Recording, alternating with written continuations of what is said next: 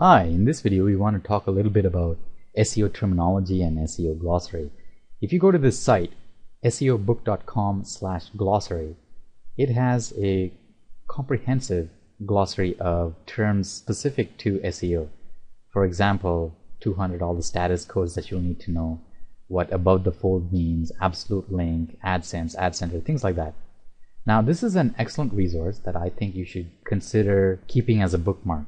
SEO is a big field, it's constantly evolving, and hence the need for you to be proactive into knowing what the proper methodology for SEO is. Over time, you will find that black hat SEO efforts are, while they may be frowned upon, and they're frowned upon because that was not the original intention of the search engine ranking algorithms. That's why white hat practices are favorable. That's why white hat practices will give you better results faster. It boils down to the fact that your website must be a website of authority, your domain must be a domain of authority, and your content must be authoritative pieces of content. That's not to say that you need to write 5,000 word essays, 5,000 word pages.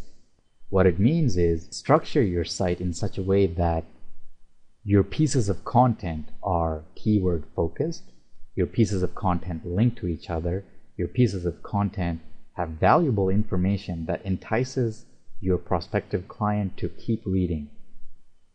All of this requires a plan that you need to take into account before you actually start doing stuff. If you're new to SEO, you might just want to dive in and see what works and what doesn't work. But after you've got a few domains, a few niches down inside, then you have a better idea of what things work. And then you know for a fact that you can get such and such ranked quite highly based on what you've already gone through. So let's just pick K for instance. Keyword. Keyword research, I think, is absolutely important. Not only that, keyword density. Something is known as keyword stuffing, where every 10th word is the keyword.